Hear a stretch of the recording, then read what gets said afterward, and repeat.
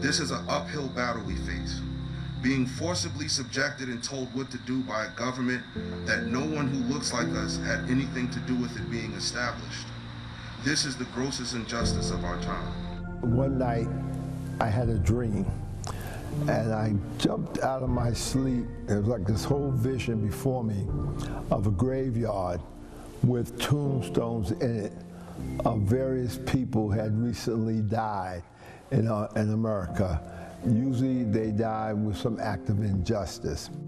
And I just wanted to do an artistic rendering, like in 3D, for people to come by who felt like it and looked at it and let it talk or speak to them.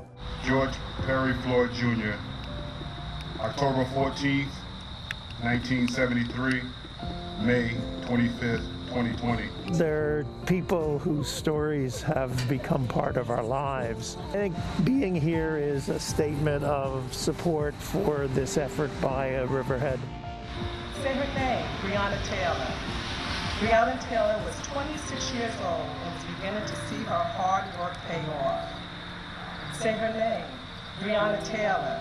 She loved cars and treated her 2019 Dodge Charger like a trusted friend.